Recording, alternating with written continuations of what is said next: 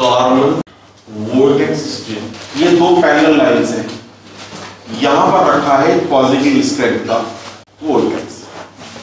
इससे ये दूरी पर रखा है दूसरा, उससे ये दूरी पर रखा है तीसरा, सारे पॉजिटिव। इन दोनों का बीच, इन दोनों के बीच में, इन दोनों के बीच में अपोजिट डायरेक्शन में रखा है नेगेटिव स्ट्रेंथ का। या तो ये कहो कि इन दोनों के बीच में ये रखा है, या ये कहो कि इन दोनों के बीच में वो रखा है। जब भी हम अरेंजमेंट इस प्रकार करते हैं कि नीचे वाली रो के दो वोल्टेजेस के बीच में ऊपर वाली रो में रखा हो, या ऊपर वाली रो के दो वोल्टेज के बीच में नीचे वाली रो में रखा हो, तब ये अरेंजमेंट कार्मन वोर्टेक्स, इन दो के बीच में ये,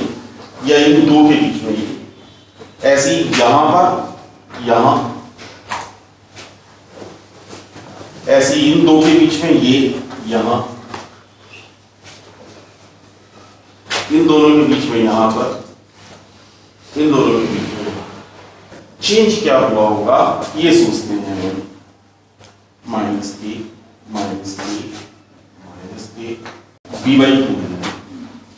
इन दोनों के बीच में सेपरेशन दी गई और हर दो के बीच में ए दी गई, तो ये पॉइंट हो गया z बराबर ए, ये पॉइंट z बराबर 2, ये z बराबर -a, z बराबर। अब जरा इस पॉइंट की बात, x कोऑर्डिनेट तो +½ हुआ ना, +½ a और y coordinate b, that is ये पॉइंट हो गया a/2, b, a/2, b means z is equal to a/2 plus b, ऐसे ये। अब इसमें ये जोड़ दो 3a/2 plus b, फिर एक जोड़ दो z बराबर 5a/2 plus b, फिर तो एक दूसरे से ये सेपरेशन पे है ही ना सारे, ऐसी अपोजिट डायरेक्शन में z is equal to -a/2 plus bi, z बराबर -3a/2 plus bi and so. अच्छा, इसी में मैं जरा सा और चेंज कर रहा हूं, मैं तो और ऐसे यहां मानूंगा दोनों के बीच, तो अब b/2 उधर हो गया ऊपर, या डिस्टेंस 2 भी मान ले तो b हो गई ऊपर की और b भी हो गई ऊपर के दोनों पर। क्या आएगा नीचे वाली इसका y कोऑर्डिनेट? 0 -b, 0, -b आएगा ना, तो ये पॉइंट हो गया z बराबर -b, ये a -b है, 2a -b है, -a -b आई, -2a। मैं सिर्फ ये दिखाना चाहता हूं कि ऑरिजिन बदलने का कोई बहुत बड़ा काम नहीं हो जाता, केवल कोऑर्डिनेट में चेंज आ जाता है और कुछ नहीं। अगर आपने ऑरिजिन किसी एक पे लिया होगा तो वहां y कोऑर्डिनेट है नहीं, लेकिन अगर ऑरिजिन बीचों बीच सेलेक्ट कर लो तो उसमें भी तो y कोऑर्डिनेट आ गया। अब इस पॉइंट पर अगर आप पहुंचेंगे तो it's a point on y axis, y axis का पॉइंट है तो x कोऑर्डिनेट 0 और y बराबर -b, इसका तो दोनों के बीच में b है ना, ये y एक्सिस और ये कार्बन वोर्टेक्स स्ट्रिंग में ऊपर वाली रो नीचे वाले से a/2 किसी एक तरफ शिफ्ट कर दी जाती है। ये पैरेलल रो का अरेंजमेंट, एग्जैक्टली पैरेलल रो का अरेंजमेंट। अगर ऊपर वाली रो को a/2 लेफ्ट में या राइट में शिफ्ट कर दोगे तो जो नया अरेंजमेंट है वही होगा carbon vortex. It is a modified arrangement of infinite number of वोर्टिसेस in two parallel rows. This split consists of, पहले तो पॉजिटिव वाले बताओ कहाँ कहाँ पर है, number A, at z is equal to -bi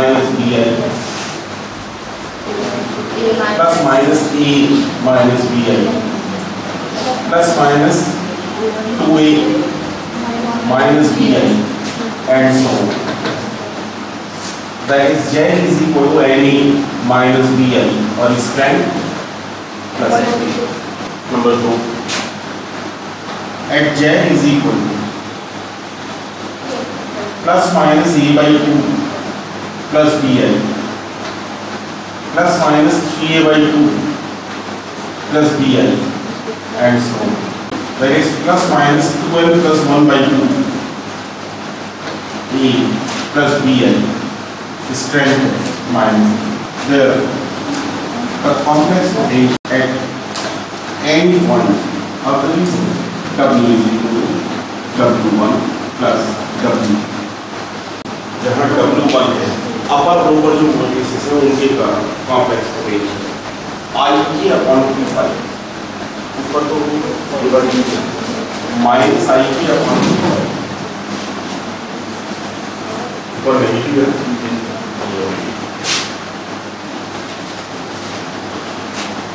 log z minus है ना plus a by 2 minus bi plus log z minus a by 2 minus bi plus log z minus 3a by 2 minus bi plus log z plus 3a by 2 plus minus bi and so right z minus bi is equal to z1 सब जगह आ रहा है ना z minus bi हर term में z minus bi आ रहा है उसको z1 रखते हैं कम से कम सीरीज तो बन पड़ेगी तो w1 is equal to minus I k upon 2 pi पहला term log z1 plus a by 2 plus log z1 minus a by 2 plus log z1 minus 3a by 2 plus log z1 plus 3a by 2 and so z1 log वाला term बाहर चला गया और भी कई सारे काम एक साथ कर रहा हूँ पहले और दूसरे का product z1 square minus a square by 4 minus a square by 4 common ले लिया 1 माइनस कितना 4z1 square upon a square unit 1 minus 4z1 square upon 3 square a square 3 square by 4 आएगा and the base is cos है क्योंकि 4 already आ रहा है इसमें बस पाई से मल्टीप्लाई डिवाइड करते हैं सीरीज बन गई cos that is minus I की अपॉन 2 पाई log पहला term 1 minus 1 upon pi square 4 upon pi square pi z1 upon a का होल स्क्वायर ऐसे दूसरा 1 minus 4 upon pi square pi z1 upon a का whole square 3 square and so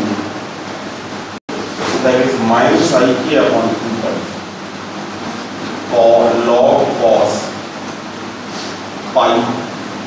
z1 upon w2b the complex potential due to lower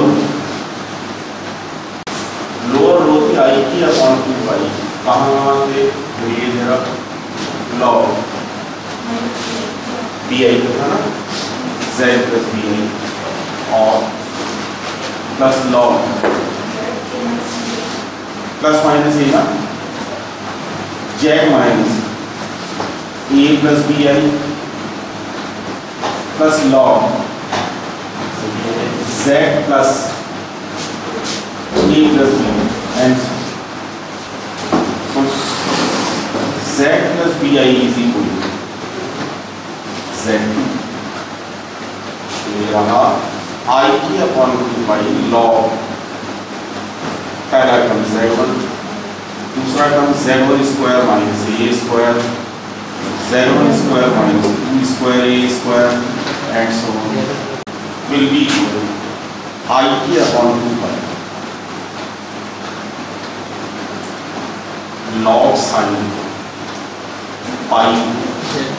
Z2 upon 1 था W is equal to W1 plus W2। जब दोनों को add करेंगे तो I के upon 2 पाई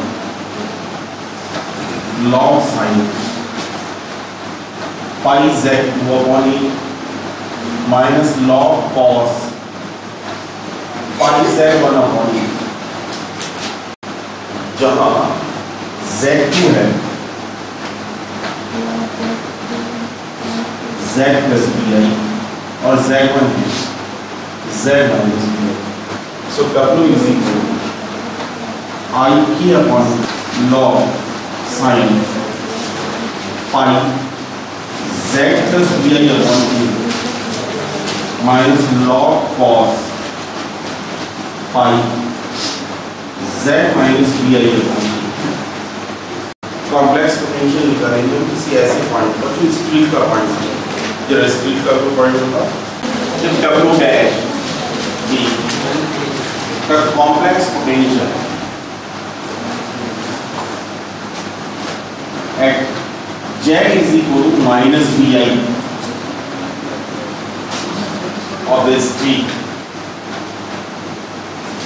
उसी point पर तो पहुंचोगे। यहाँ कॉम्प्लेक्स पोटेंशियल रखा है ऑलरेडी, तो Z बराबर माइनस BI पर तो रखा है, Z बराबर 0 पे तो रखा है, इस बार तो Z बराबर 0 के बीच में होना है। एंड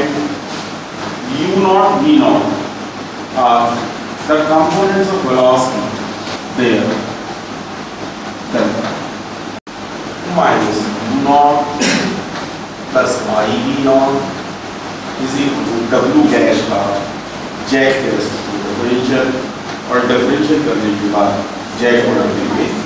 माइनस BI, और जब W डैश कौन है W डैश B पूरे के पूरे कॉम्प्लेक्स पोटेंशियल से पॉजिटिव है Z बराबर माइनस BI I की upon 2 pi log sign log Z plus BI minus W में से माइनस करो, that is I की upon 2 pi log sine pi Z plus BI upon E minus log cos pi Z minus BI upon E minus log Z plus BI। मुझे differentiate करना है W dash को, और differentiate करने के बाद रखना है Z को माइनस BI। पहले डिफरेंशिएट करो, minus U0 plus I V0 is equal W dash को Z के रेस्पेक्ट में डिफरेंशिएट करना I की अपॉन 2 पाई अपॉन cot पाई Z plus BI upon minus minus plus pi upon sine pi Z minus BI upon cos का तो सही है, minus से कैंसिल होगा 1 अपॉन कॉस का minus 1 upon Z plus BI, और इतना कुछ करने के बाद रखना है Z को माइनस BI। जब Z को माइनस BI रखा तो cos 0 तो ये माइनस के 1 अपॉन 0 ये फिर cot x minus 1 by x बन गया। अगर Z बराबर माइनस BI है तब तो पहला और लास्ट वाला टर्म तो cot x minus 1 by x हुआ, age limit x goes to 0 cot x minus 1 by x is equal to 0। इसका मतलब पहला और लास्ट का टर्म तो हो गया 0, बचा केवल बीच वाला term minus U0 plus I V0 I की अपॉन 2 पाई माइनस के पाई अपॉन E tan 2 पाई BI अपॉन E, tan की माइनस पीछे पहुंच जाएगी ना, पाई भी कैंसिल हो गया, माइनस I की अपॉन 2A इस tan I theta Tan I theta means sin I theta upon cos I theta. Sin I theta means I sin hyperbolic theta upon cos hyperbolic theta. Sin I theta I sin hyperbolic theta. Cos I theta cos hyperbolic theta. I square minus 1, that is minus u naught plus I v naught is equal to k upon 2 tan hyperbolic 2 pi b upon u naught का मान है real minus k upon 2a tan hyperbolic 2 pi b upon a और v naught की value है तो resultant velocity होगी u naught आएगा वो u naught square plus v naught square that is u naught k upon 2a tan hyperbolic 2 pi b इस दिशा में negative u naught negative आ रहा है. Finally, the whole moves in negative x direction with resultant velocity k upon 2 tan hyperbolic 2 pi b upon